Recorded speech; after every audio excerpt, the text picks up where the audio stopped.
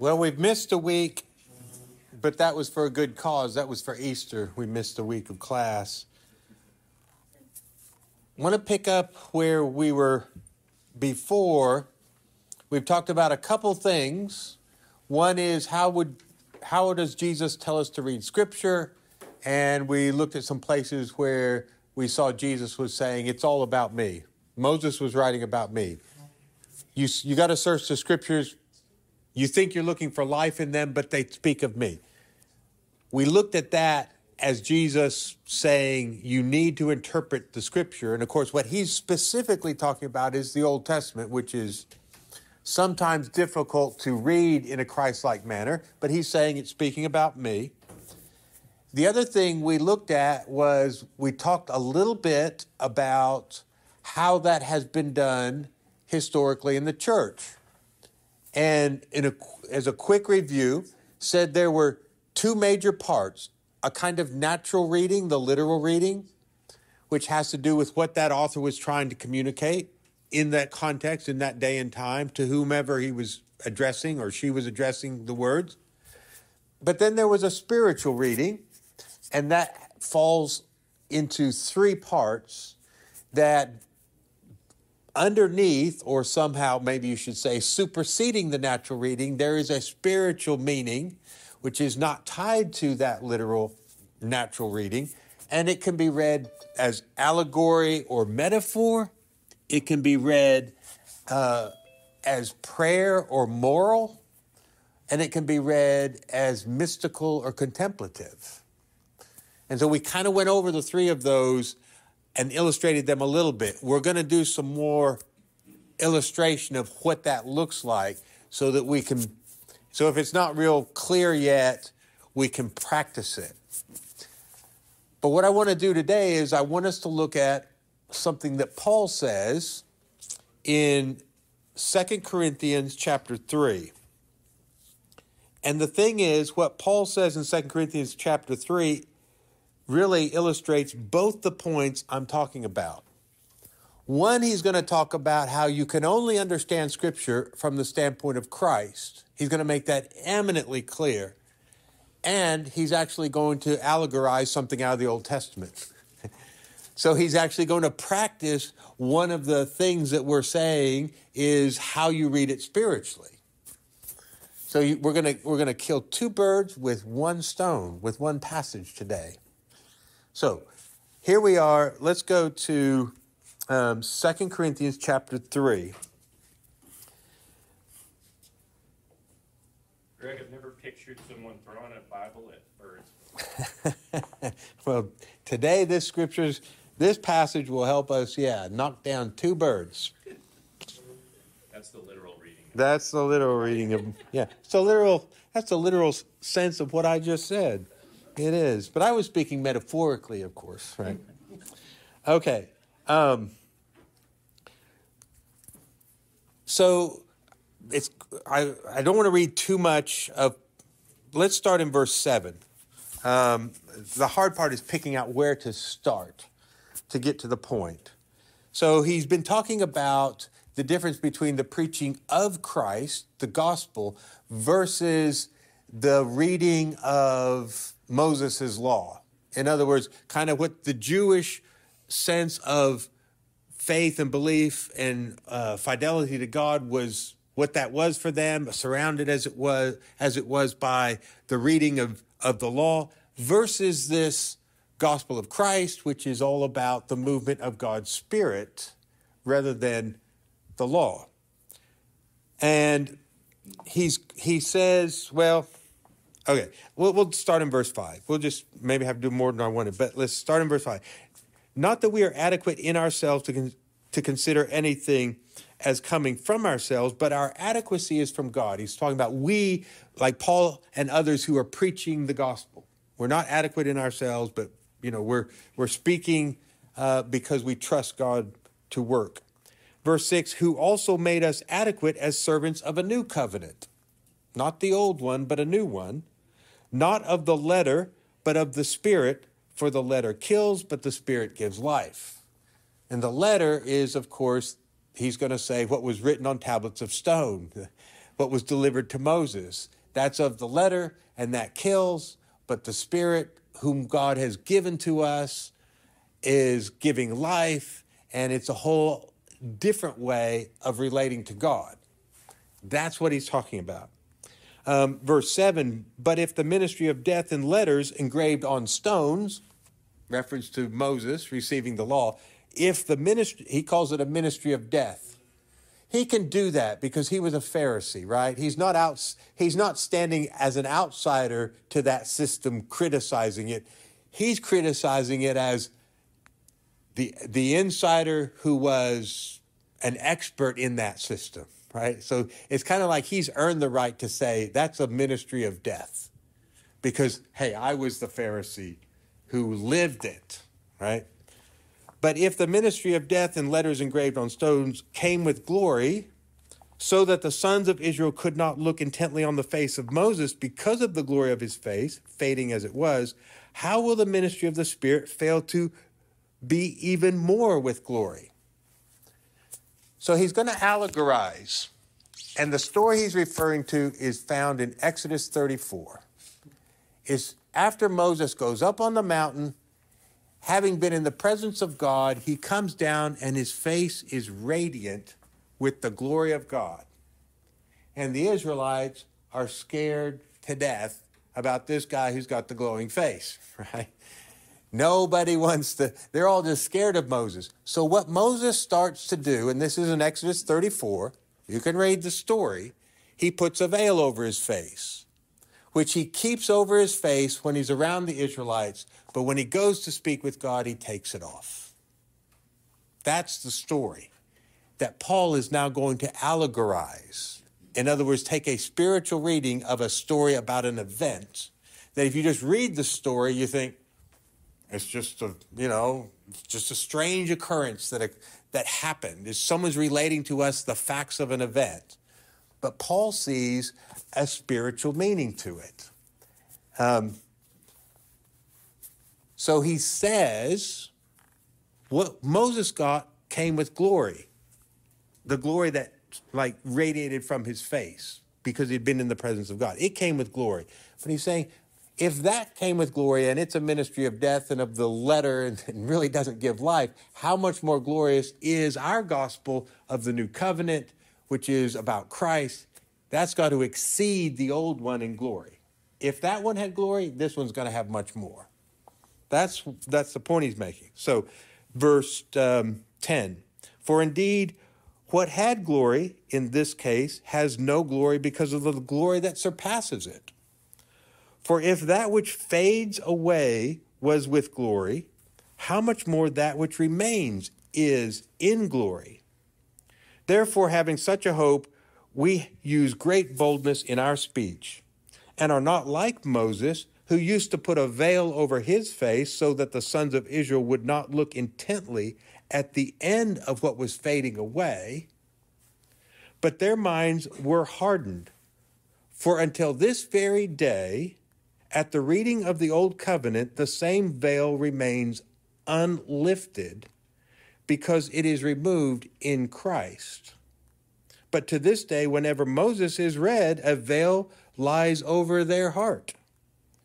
But whenever a person turns to the Lord, the veil is taken away. Okay? Paul's saying, and he's saying over their heart, but I think it applies to anyone who attempts to read the Old Testament without the light of Christ. There's going to be a veil over their understanding. That's what Paul's saying. And again, Paul is able to say that because he was an expert in that Old Testament law and in what it said, and he was this vigorous, zealous person who followed it. He was the Pharisee. And he can say, honestly, I had a veil over my heart. I was not a loving man. I was not a gracious man. I was not a merciful man. All the things of God remained hidden behind a veil of my own inability to understand what this text was saying. But he says, only in Christ and by Christ, when a person comes to the Lord, is that veil removed, and then they can read those Old Testament scriptures differently. which is exactly what we've been saying, right? So it shouldn't be surprising that a lot of people go, well, Jesus I like, but man, the Old Testament, I don't know what to make of some of those stories, right? Paul would say, that's my point. You can't make something of those stories unless you start with Jesus, because if you try and read those stories as they are, they're not often Christ-like. They're full of murder and anger and things that Jesus says don't do, they say do. So Paul is saying the same thing Jesus was saying. You can't read it unless you read it about Jesus. Otherwise, you're going to have a veil over your heart, over your understanding, basically. Okay, questions, thoughts, Derek? I don't know. This might be a pedantic thing, but it seems like Paul goes on to talk about the Lord is the Spirit. Yeah.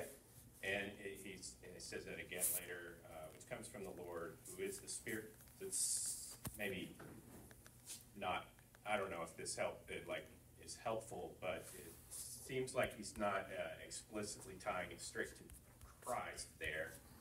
It's Christ enabling us to access the Spirit and the freedom in reading it. Yeah, exactly. Right? Yeah, no, you're right, because he's gonna say, now the veil is lifted in Christ, and we're talking about the movement of the Spirit. So the way I said it last time, I said Scripture does not teach us who Jesus is. Jesus reveals himself through the Spirit.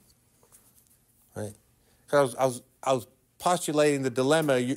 If someone says, yeah, Greg, you're saying we have to read Scripture from understanding Christ, but I can't understand Christ unless I read the Scripture. You've got me in an endless loop.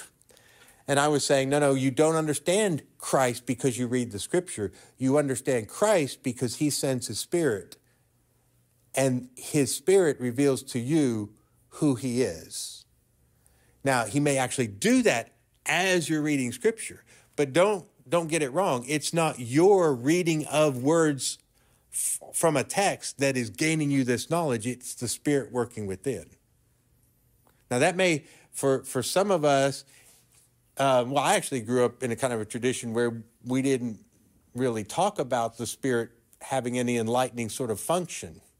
We really did put it down to our ability to parse the text and read it carefully and derive the meaning from the grammatical, historical context and all that stuff. But that's not what happens. I don't delve into the text and the wording and the grammar and figure out what it means. The Spirit has to be working. And that's where we talked that week too, is not only in the text, in our encounter with nature and our encounter with other people, that the Spirit is the one who teaches me who Christ is. And so I do have to start with Jesus revealing himself through the Spirit that he sends. And then having come to that understanding of Christ, now I can go back and particularly, as he's talking here, read those Old Testament stories that you can't read unveiled unless you come to Christ first. That's explicitly what he's saying, right? Like that same veil, boy, I mean, he's applying it to, I know, the Old Testament and to the Jews in particular reading it, right? Right. But, boy, that seems to very well describe also my own, reading of Christian texts, the New Testament growing up, and to some extent, I'm sure today. Yeah, and you're right, because again, I was kind of... No freedom. Right, yeah, it didn't bring liberty, right? But the reason was we kind of read it chronologically. We started with the Old Testament. We saw how God, at least in my tradition, God had established a covenant and a law. And all what we kind of said was with Jesus, the law had been changed, but it was still a law. It was now the law of Christ. And we ended up being just as legalistic as the Pharisees would have been, but now we were legalistic about church and not Sabbath and not eating kosher. We were legalistic about what you did on a Sunday morning, right? But why did we read our New Testament text that way? Because we started with our Old Testament text to build a framework and then interpreted those Christian texts in keeping with what was a legalistic framework of the Mosaic law.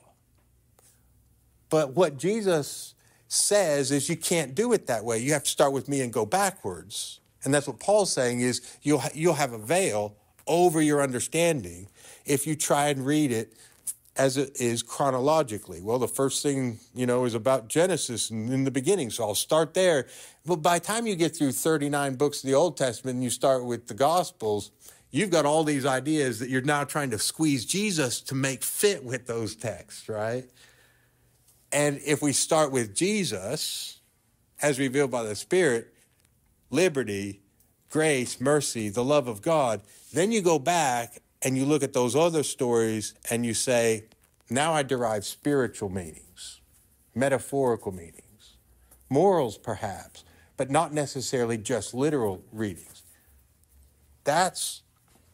So notice verse 18. Verse 18 is a lovely mystical verse, right? This is mystical. But we all, with unveiled face, the veil was the inability to read those old covenant texts. See, now Paul's speaking as a Pharisee, having been under that veil and jailing and being there at Stephen's death, thinking he's doing the Lord's work. He was veiled.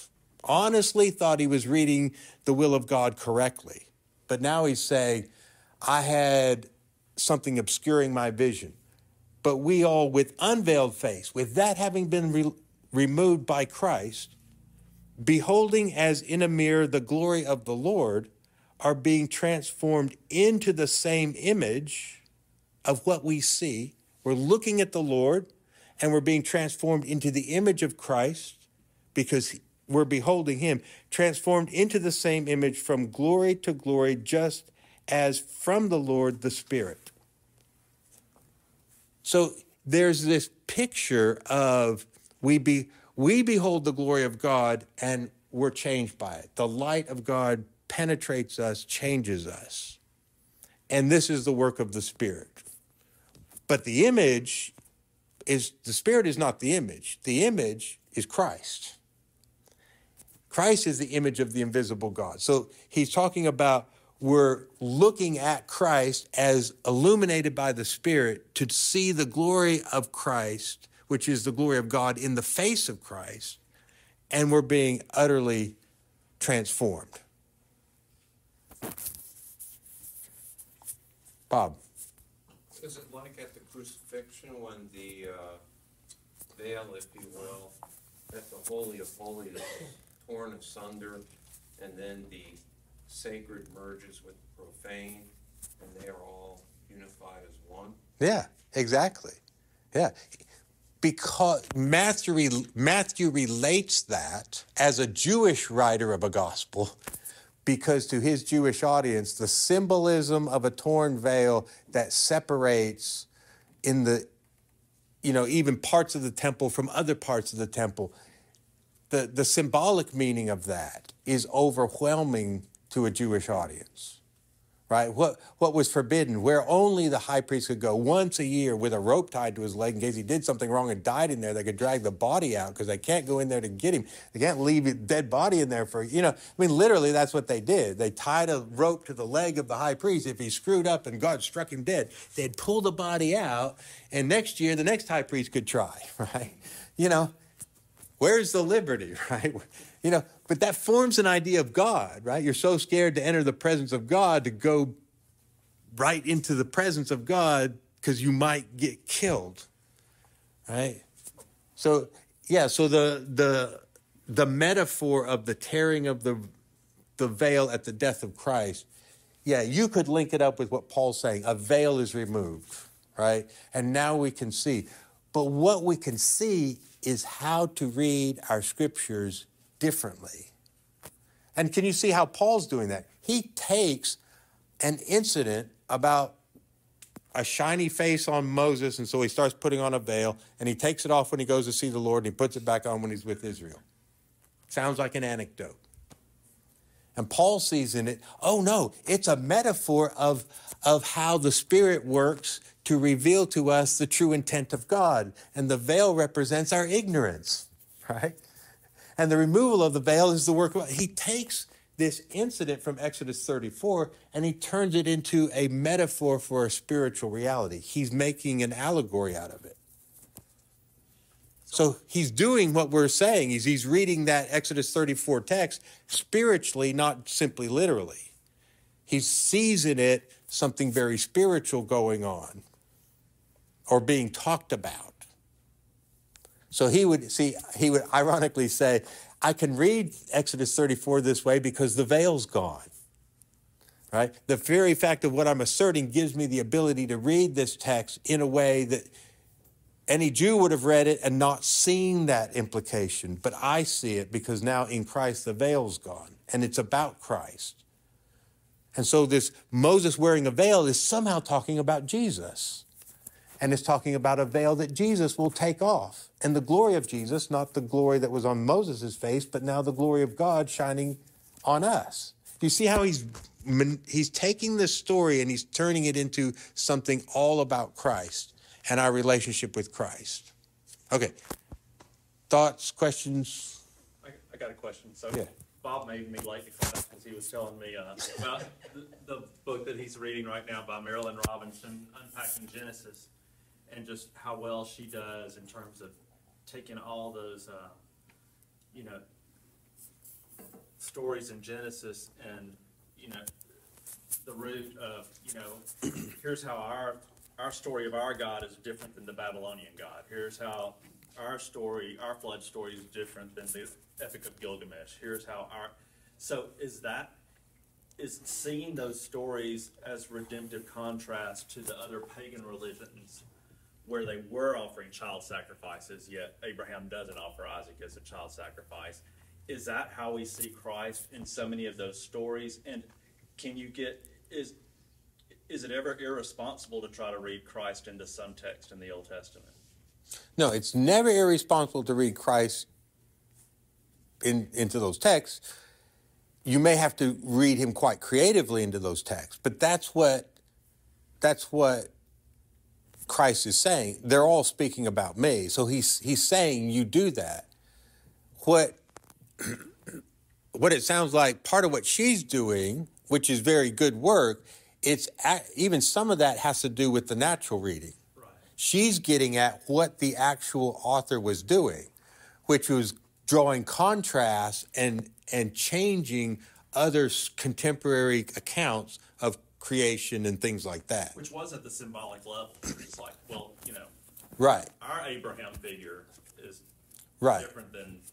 So her book is helping us even read the natural reading better. Like, what was Moses really doing? Well, he knew the Babylonian stories. He knew the Egyptian stories. He was telling other versions which had different visions of God. Even Moses was trying to do that in the natural reading. But to take a metaphorical reading can be on a whole nother plane entirely than what it sounds, than her work. Right. But her work's very good. That could even... It was reading things like what you're talking about that started opening me up to realize that these texts didn't just mean what I thought they meant. That they were taking up a story that already pre-existed in other cultures and they were and that it was being modified.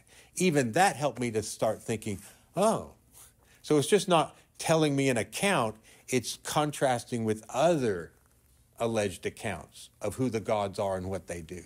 So it started me down the path of realizing, yeah, something else is going on here than I thought. But the metaphorical can even be more,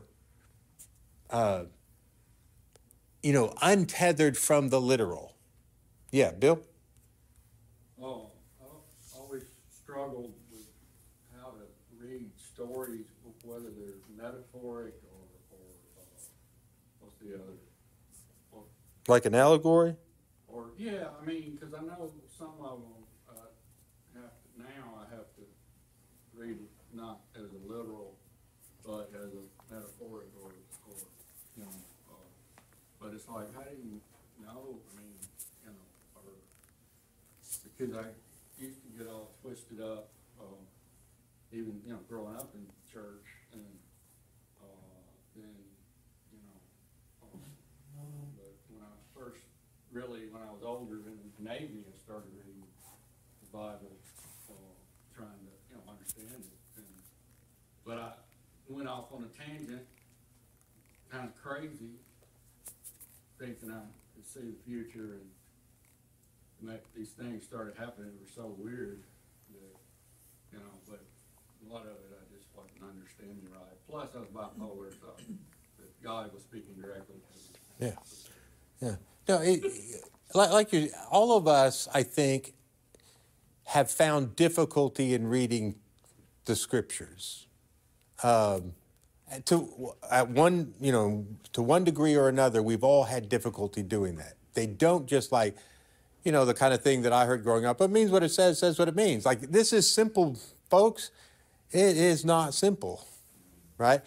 Again, if it were simple, Paul wouldn't have missed it so badly, a guy who was well versed in all of it and could be so totally off the heart of God. He did not find the heart of God by reading his Old Testament text. He missed it entirely. So he was a violent man, which he confesses to, and I was a violent man.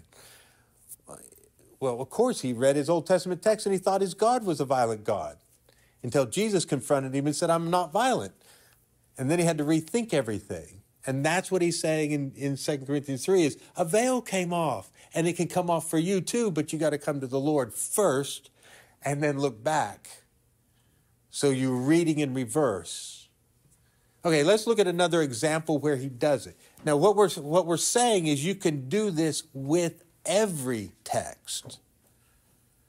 It may have a very wholesome spiritual meaning in its most natural reading, but that doesn't mean you can't also see a metaphorical reading on a layer on top.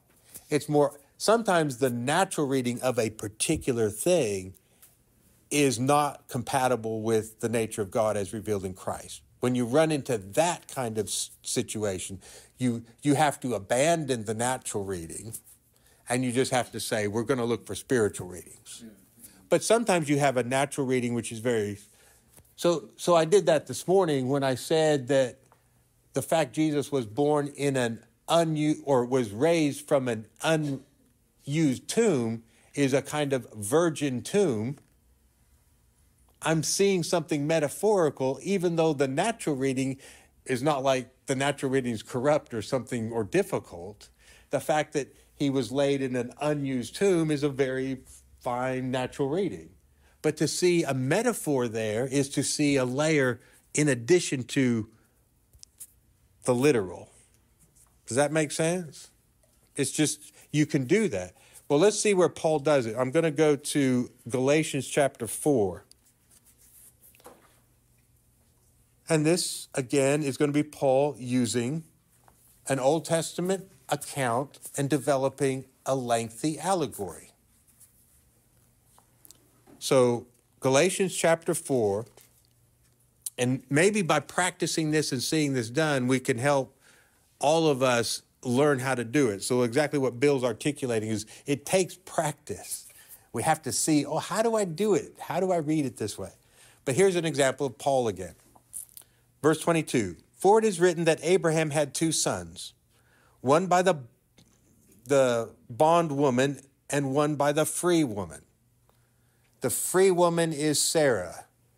Her handmaid, Hagar, he's calling a slave woman. Now, he's doing this because of the metaphor he wants to use, right?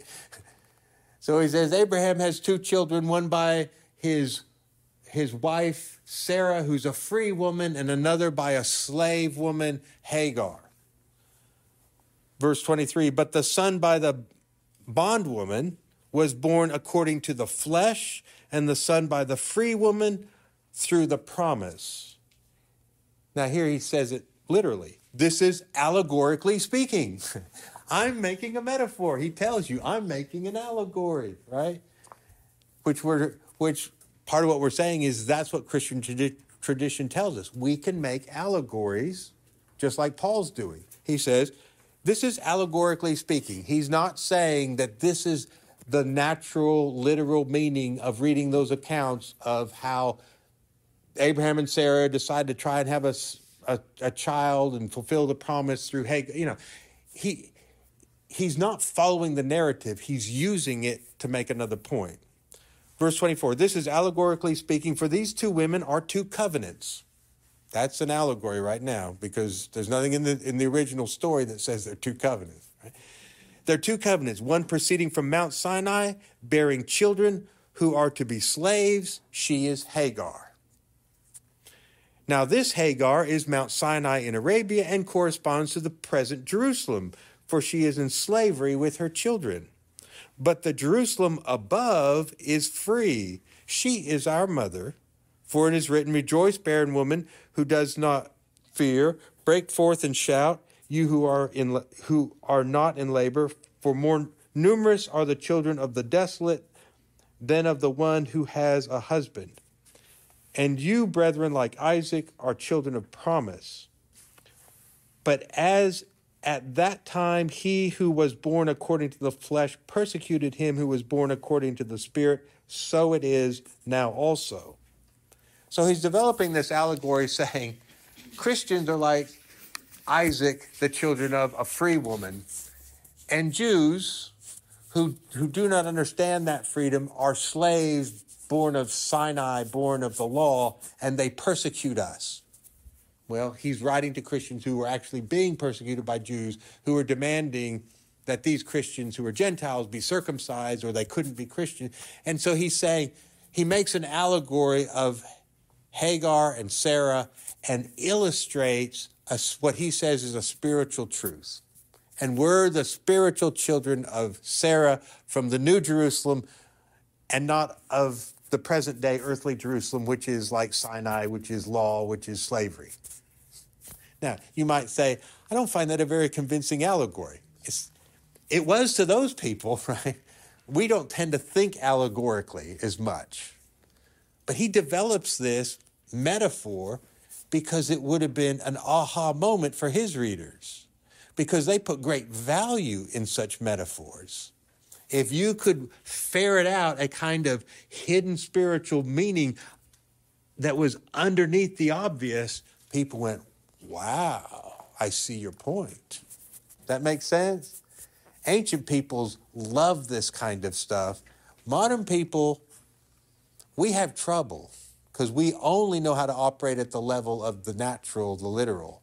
And we don't tend to be as enthralled with a metaphor that's not, how are you saying these two women represent two covenants? And how do you know that Hagar is Sinai and present-day Jerusalem? And how do you know that Sarah is a Jerusalem from, see, we would get into how do you know that to be the case? That's not what the text is saying. And we would, get caught up. You can go way too far. And what? You can go way too far with it, too. Well, you can, but not if you, because truthfully, here's what I was told in undergraduate Bible studies. It says you're going to see the gospel writers doing things with the Old Testament text, but you are not to do that. That's exactly what we were told. You're going to see him making an allegory, you don't do that. We were warned off of doing it because the fear would be you'll go too far. Because the emphasis was on you must ferret out the literal meaning of what the author intended in his time and space. And, that's the whole meaning of the text right there. And to make allegories is to go astray. Even though the people in the text were making allegories, we were told not to. I'm not so sure that it is as dangerous as I was led to believe. Because the thing is, if I try and make an allegory that is not of Christ, and all of you know Christ, you'll completely reject my allegory, right? My metaphor, you'll say, well, that's not true of Jesus. And because that's where they were coming from a place of, it is through the Spirit that we know the Christ. And so we can allegorize these Old Testament stories to illustrate what it is that we believe about the Christ. And they all saw, yeah, that's true, because they were all coming from, but we already know Christ. And so the allegory holds water for us, right? And here's the interesting thing. You could allegorize Sarah and Hagar in other ways. You don't have to, it's not like the only allegory of those two women and their sons is the one Paul works up. You could work up another one, which would be just as valid. The way God came to her when she was just so desperate in the desert, and the love of God, loving her just as much as Sarah. And Yes. That's an amazing story. Right. To me. But the story of going too far, sometimes people act like they're condemned because they did this out of not waiting on God. And there's just a bigger story. Yes. Yeah, see, and to your point is, Paul doesn't even mention the fact, because someone could object to Paul's allegory saying, wait a minute, but God took care of Hagar, and you're making her out to be the bad one. He's making an allegory, folks. He's not trying to take in the whole, the what happened. Because you could make Hagar into an allegory much more like a mistreated woman, and she was mistreated. She was, you could talk about her as someone who had very little freedom because she was a slave woman. And she had to bear the son of Abraham because she was forced to. And then Sarah turns around and gets jealous of her and kicks her out, which is more abuse, right? So you could take the story of Hagar and allegorize it as how God cares for those who are mistreated in the world. And that would be a true story. Right? And Christ coming to Hagar to rescue this woman and her son. And that would be a true reading. Does that make sense? But it's a completely different allegory. It's taking her story and making it a metaphor for the mercy and grace of God for those who get mistreated, you could even say, mistreated religiously. It could be an allegory of how some people have church trauma and got beat up in church and kicked out like Hagar got kicked out, and yet God cares for them. And that's a whole different reading. And I would say, but that's true to Christ, just like Paul's reading is true to Christ. But he's not saying Hagar is literally this. He's saying, in my allegory, she represents this. He's not besmirching her character at all. Right? So let me ask this, is when you're reading something allegorically, is it a healthier reading to read the allegory in the tradition of people who have read scripture allegorically?